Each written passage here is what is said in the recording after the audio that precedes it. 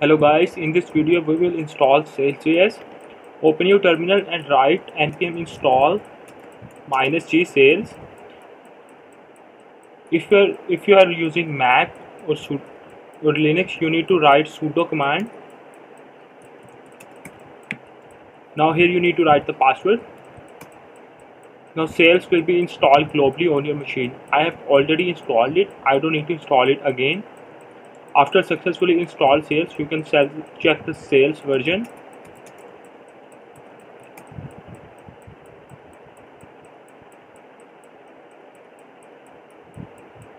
I have a 0.12.13 version. Let's create a new Sails project.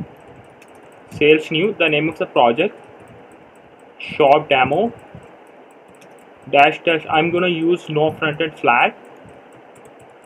I don't need to generate front-end code in our Sails demo app. Now Sails will generate a new project. It will take some time to install dependencies. The project has been created successfully.